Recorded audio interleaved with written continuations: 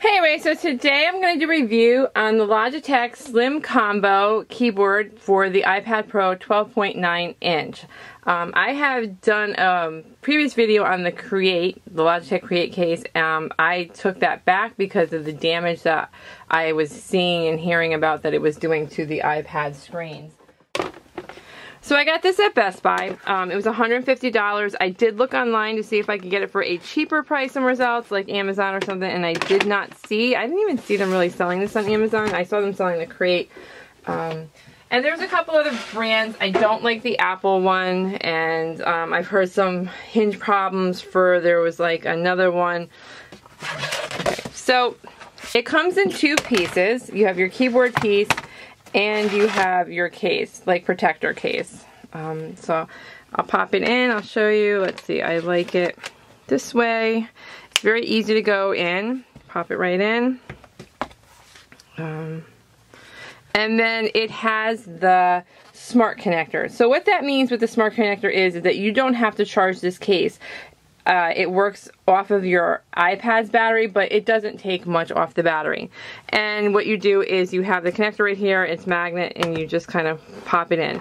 This has a stand, this kickstand. You can put this at any degree that you like to have the case go back. On the Create, you could only put it in like one position, so if you didn't like that position. The other thing is you can put this down like this, so you don't have this much space right here. And it has the Apple Pencil. So if you have an iPad Pro, most likely you have an Apple Pencil, and there's usually no place to put it, so you can stick it right in here. And it fits very snug, so it's not gonna move. Like if I bring this, it's not moving out. Okay, so overall, it's a great keyboard. It is kind of heavy, so when you put it up, it does have a magnet here so that it stays closed. I'm not a huge fan. I kind of almost like the other case better, but I don't feel as protected with this case. But overall, it's pretty good. And like I said, it has a magnet. It will stay closed. Put it down like that. I'm going to show you how this works, and I'm going to turn the lights off so you can kind of see. Okay. So because it had the smart connector, you have these function keys that work. Your home button. You have your brightness button for your screen. You have your search button, your spotlight search. You have, this will bring up your keyboard, and you can bring up all your like different symbols and your emojis. Okay, then you have this is your backlit brightness. Obviously I would keep it on the back. Then you have your video. So if you're like in a YouTube video, you can go to the next video, you can play. I had it pause. I can pause the video. I can go into the next video, into the lineup. Let's see. Okay, I can go into the next lineup video, next video. I can go back to the video I had before. Now we're back to, let's see, we'll go back to the lion videos.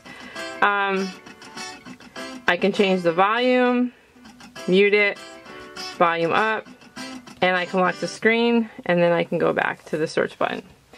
So there you go, that's an overview. It works great. I mean, the keys, I like typing on it. It's a comfortable typing experience, and you kind of have like the best of both worlds. It's kind of like having a laptop and a tablet, because you got your touch screen, so I can use I find myself doing both. Like I'll type with it, and I will also then use the touch screen, and then I will type.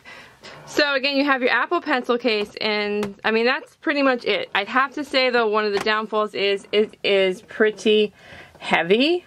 If you're carrying this around with you, I mean, as a 12.9 inch iPad is going to be heavy too, and now I take this to work with me because this is kind of like, instead of having a laptop, I take this. I mean, this does everything I need it to do pretty much, especially now that I have the keyboard and I can type into it. I take it, but carrying this around in my bag all day, I will say that it's heavy. The shape of it is a little kind of weird because it's kind of bumpy. I don't feel as if my iPad is as protected as I did when I had it in like the Target case, or my Target's case, which didn't have the keyboard. I don't know, something about it, it just seems a little weird, but basically, I mean, it's definitely a good case. I think it's better than the Create just because you don't have to worry about it damaging your screen, and the fact that, okay, so if I'm using this pops off really easy. So it's really easy if I want to just put this on my lap, or I just want to set this on the table. I don't want to use the keyboard. It pops off so easy I can just put the keyboard aside. And then if I want it, I just put it back on.